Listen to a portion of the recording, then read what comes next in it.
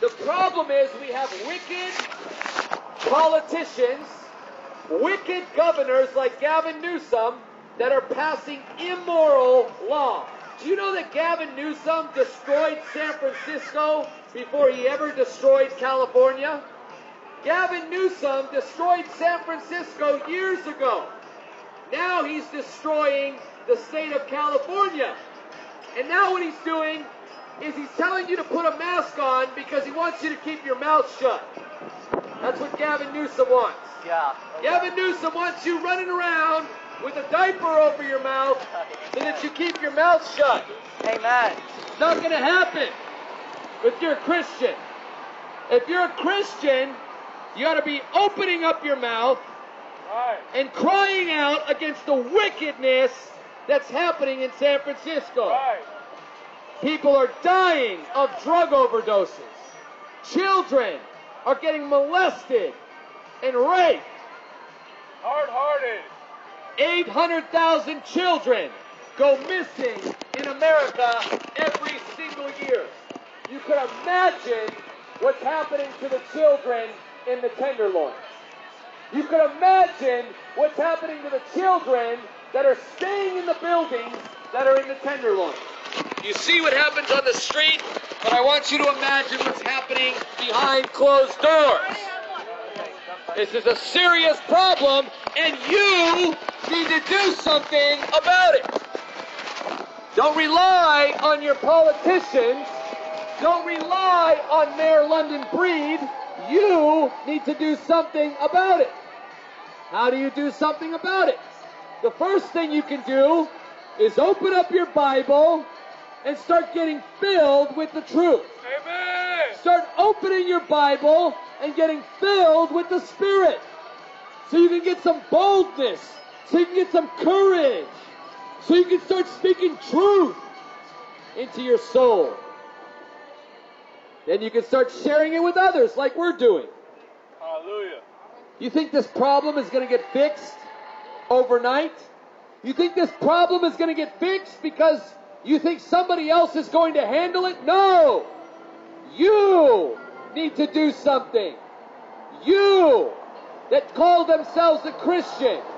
You that says you believe in Jesus. You that goes to church on Sunday. You need to do something. Jesus Christ said, I came not to call the righteous to repentance, but the sinner to repentance. Jesus is calling the sinners to repentance. Are you lying? You're a sinner. You need to be saved. You need to be forgiven.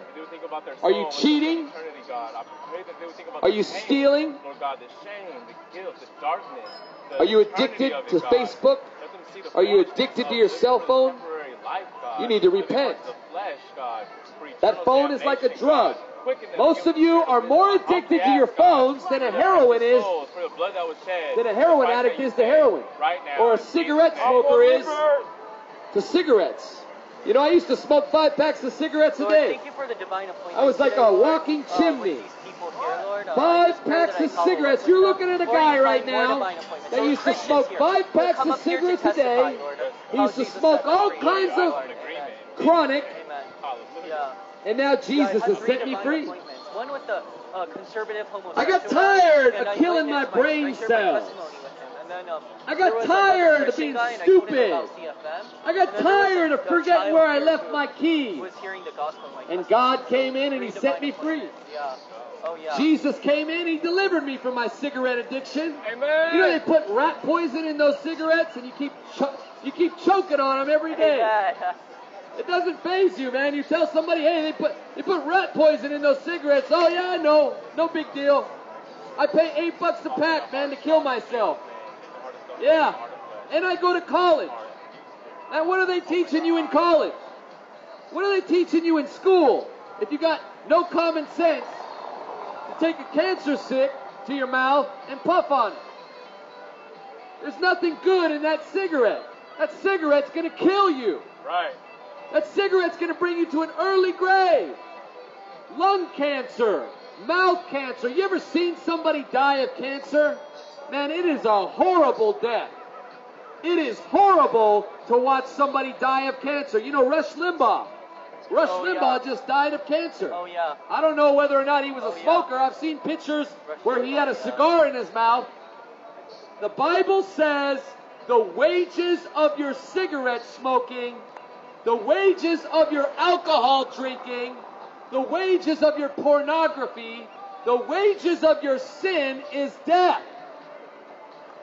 You are going to die one day. We're all going to die, bro. Yes, we're all going to die. That's truth. See, he even knows. We're all going to die. That's true. Now, where will you go when you die? That's the question. Where will you go when you die? You're either going to heaven, where most people do not go, or you're going to hell, where most people do go. Now, why do most people go to hell? Because when God puts a street preacher on the corner to give you the message of salvation, Turn to Jesus. you Turn away from reject it. Satan. You deny it. You reject so great a salvation. Hey. God is the Amen. You got God up of miracles. Glory, hallelujah. God voice was is running a God out. Send me that all changes better. the hearts. I know it, brother. I know the feeling. Glory. That's what love is. Love is a change of heart. Love is Jesus Christ coming into your life, changing your heart, taking out that heart of stone, putting in a heart of flesh, and changing your mind, changing your will, changing your actions. That is repentance, my friends. Repentance comes from the Greek word metanoia, which is the changing of your mind. You go from a self-centered life to a God-centered life. Call on the name of the Lord Jesus Christ today, and you will be saved.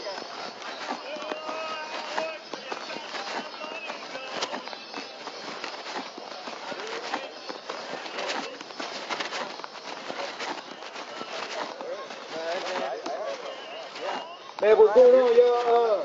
Man, God is good. Praise God. Yeah, I just got a quick testimony, something real fast. At 11, 12 years old, I've been involved in gangs. I'm doing drugs. I'm drinking. I'm smoking. I'm fighting. As I get older, things get a little deeper for me. I start using meth. I start doing heroin. I started doing the whole nine. I'm addicted to everything. I'm drinking every day, and I'm doing robberies. I started getting into heavier crimes, and man, I thought that was my life. I didn't think there was nothing else. I thought that was it. Just being in jail. In a jail cell 23 hours a day. And man, I thought that was it. I thought there was no other life. And someone told me about Jesus, and I didn't think he could help me. I was addicted to all these drugs. I was, in love with the money. I was in love with the drugs, and I hurt so much people. I destroyed so much family. I didn't think there was nobody can help me, and so I kept going about my life, and I kept getting, sitting in the county jail with 9 felonies on me, not even tripping, and still doing the drugs, still running through, through the streets. And on everything, and so I hit rock bottom till I was tired of being tired, till I was exhausted, I was at my lowest point, and I was like, you know what, I'm tired, I'm gonna open this Bible up, and I'm gonna give it a chance. Ever since that day, I never went back, man. All my chains been broken, every addiction has been broken, so man, there's power in the name of Jesus. With the Holy Spirit, you can do anything, any sins you've done, they're forgiven, you're washed by the blood of Jesus Christ, but I came to a repentance, and, I confess all my sins to God. About Jesus Christ. I was really, I made a 180 and I was really sorry and remorseful for the things I've done. And man, since that day, man, he changed me, He changed me. Ways, man, I feel like sometimes I wake up and I feel like I gotta pinch myself. It feels like a dream, But since that day, man, I've been set free. He can set you free from anything that you addicted to. Everything with lust, drugs, gambling, whatever it may be. He can break those chains. He broke those chains for me, he can break it for you. So, man, God is good, man. God is good. He loves you and he's waiting for you to make that step and come to him. Yeah, I could go a little bit, yeah. God is so desperate for your soul. He died on the cross for you and shed off his blood and rose again on the third day to make you in right standing with God. It is by no coincidence you're hearing this message today. Your soul must be spared from hell. The blood of Jesus purchases the penalty, pays off the penalty of the crimes that you've committed against God, whether that's lust, pornography, homosexuality, like I used to be in. So be set free by Jesus today. Praise the Lord. If you do not turn to Jesus, your descendants will curse you. Trust me on that one. But if you turn them to Jesus, you will be blessed. And so as your sons and daughters will be blessed, because they will know how to get set free from sin, from Satan, and the self. Praise the Lord. Anyone else want to? Yeah. Yeah, that's it. Yeah.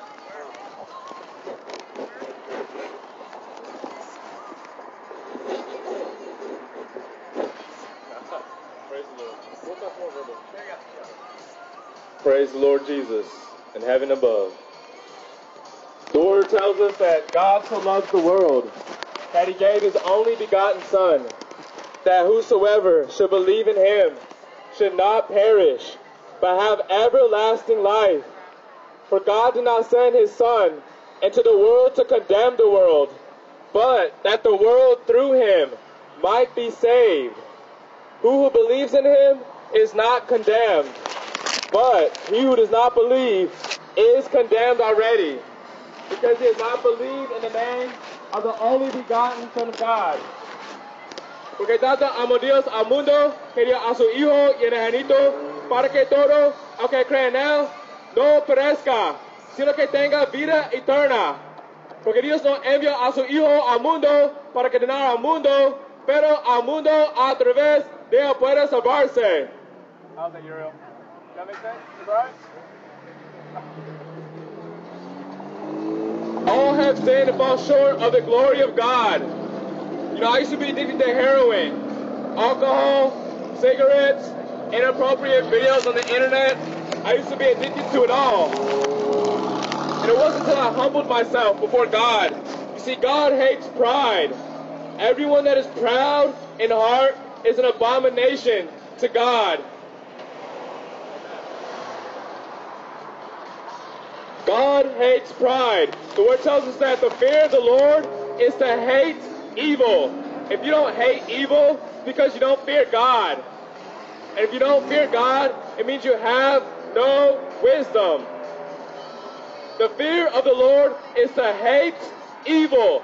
Hate evil. Pride and arrogance and the evil way and the perverted mouth, God hates. That's what it means to fear the Lord. God hates pride, but he gives grace to the lowly. Because Jesus himself was lowly and meek at heart. Matthew 11:28 says, "Come to me, all you who labor and are heavy laden, and I will give you rest." Come to me. Take my yoke upon you and learn of me, for I am lowly and meek at heart. I am humble and gentle at heart. This is Jesus speaking. And you will find rest. You will find rest for your soul. For my burden is easy and my yoke is light. you have to humble yourself. The proud and those who mock will be mocked by God. God himself said. He said, because you laughed when I stretched out my hand, I tried to counsel you, show you the way of life and eternal salvation, and you shrugged your shoulders, you rolled your eyes, you snickered, you giggled and walked along. God said he's also going to mock when your fear comes. You don't believe me? Read Proverbs 1. Inspired by the Holy Spirit. When your fear comes as desolation and your destruction comes as a whirlwind. When distress and anguish take a hold on you, then you're going to call on God, but he says he will not answer you. You will seek him bright and early, and you will not find him. Because you spurned all the counsel of the Lord. You will not listen to any of his advice. Therefore, it says you will eat the fruit of your own ways, meaning you will reap what you sow. Galatians 6:7, God is not mocked.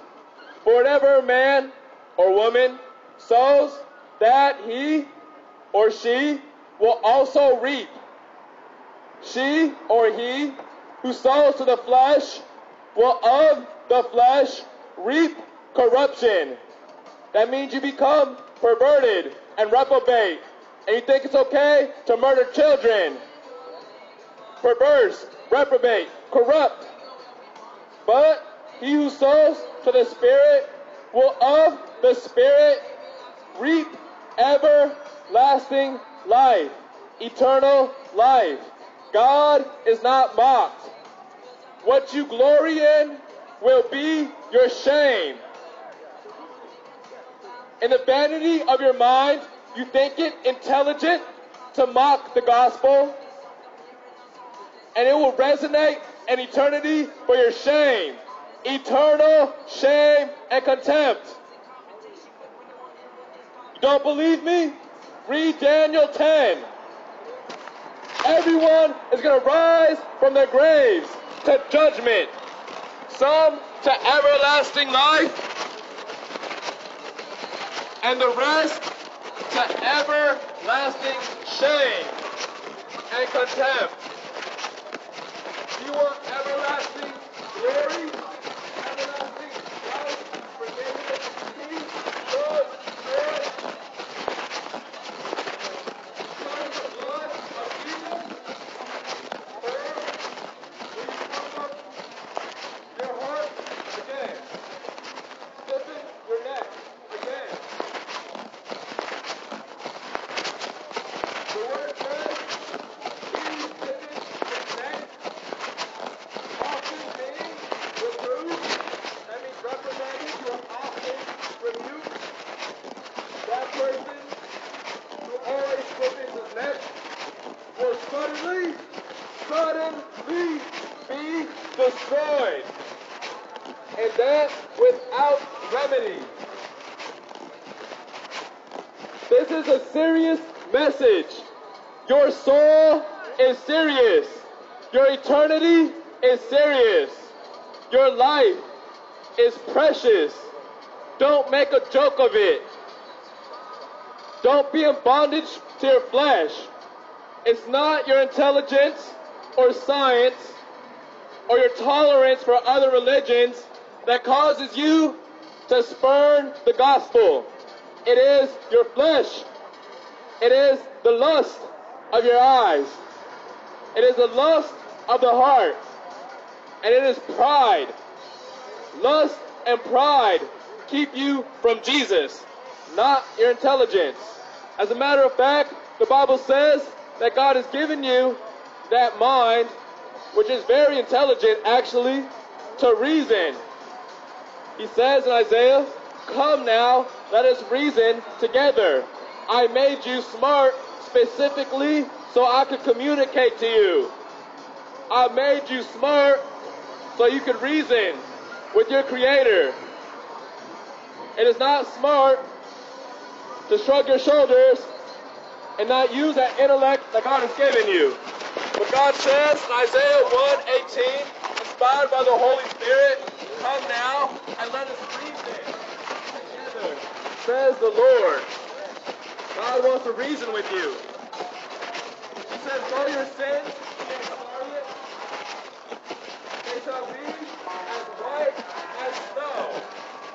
Come now.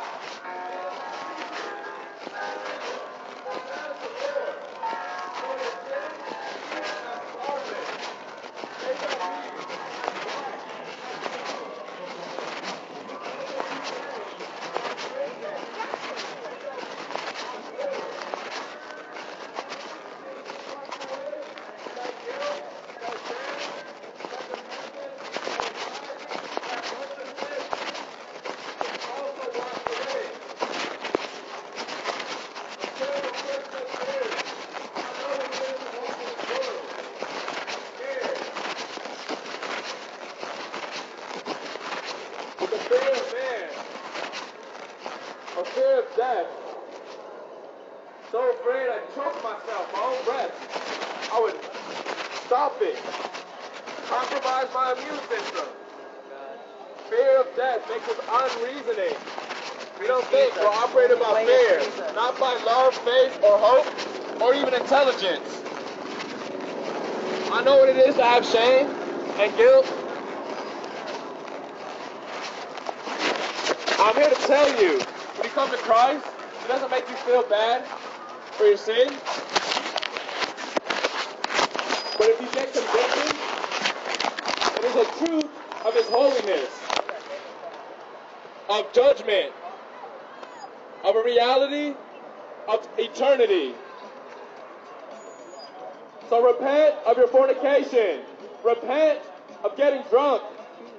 Repent of using drugs. Those who practice such things will not inherit the kingdom of God. God made you smarter than to throw up a finger. I bet if you took your glasses off and I looked at you, I would see intelligence in your eyes. Smarter than what you're doing now. I know it. Because you're made in the image of God. You're smarter. That's what kids do, sir. Respectfully. It's what kids do. They say, They put their fingers in their ears. They throw up the finger.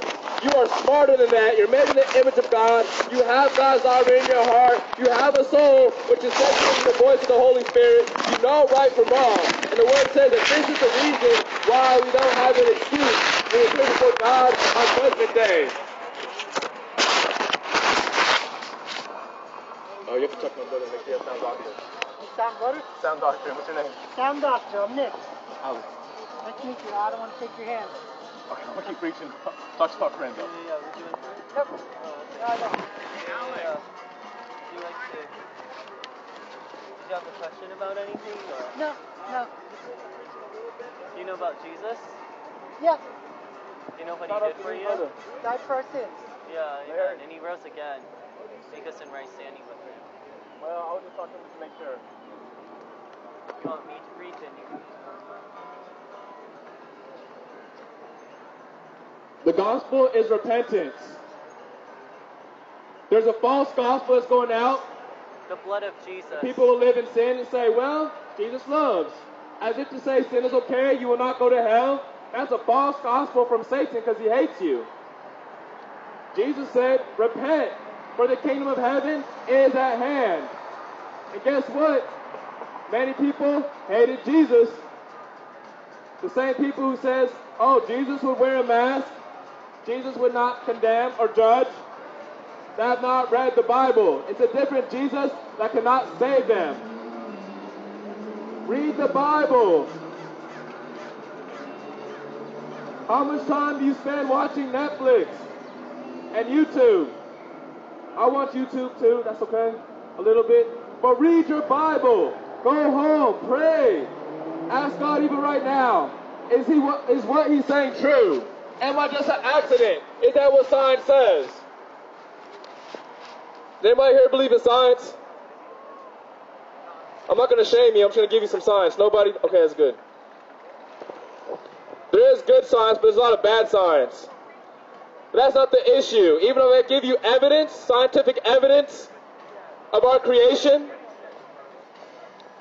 the human heart would do away with that evidence because of lust. It would literally choose the less intelligent thing because of the flesh. For example, I used to be addicted to heroin, and I knew in my intellect that it was bad. It could kill me. It was destroying me. It was breaking my mother's heart. But because of my flesh, I said, forget that. I put my intelligence to the side. I put my reason to the side. I cast my moral compass to the side. I cast the voice of the Lord to the side because of my flesh. You see, it's not your intellect that keeps you from Christ. It is the flesh. It is lust. It is pride.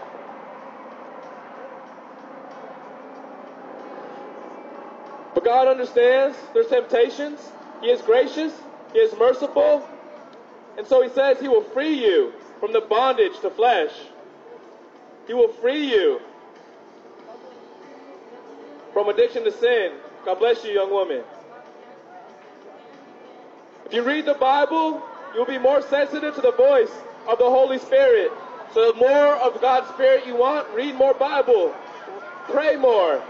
Talk to God. That's when we pray. Hear from God. That's when we read the Bible.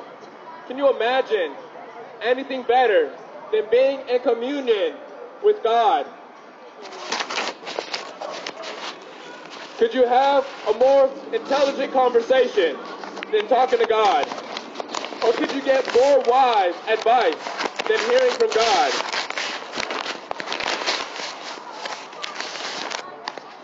The Word of God says, "Ho, everyone that thirsteth, come ye to the waters, and him that has no money, come ye, buy and eat. Yes, come, buy wine and milk without money and without price. Why do you spend your money for that which is not bread, and you labor for that which does not satisfy? Listen carefully to me, and eat ye that which is good, and let your soul delight itself in fatness. Incline your ear." That means humble yourself. Pay attention. "Incline your ear, and come unto me. Hear, and your soul shall live. And I will make an everlasting covenant with you." A covenant is a promise. It's an oath that God will not break. A covenant. Hallelujah. "Seek ye the Lord while He may be found. Call you upon Him while He is near. Let the wicked forsake his way, and the unrighteous man his thoughts. And let him return unto the Lord, and He will have mercy." God will have mercy upon you. Return to the Lord. Return. And to our God, for He will abundantly pardon. "For my thoughts are not your thoughts, neither are your ways my ways, says the Lord. For as the heavens are higher than the earth, so are my ways than your ways, and my thoughts than your thoughts."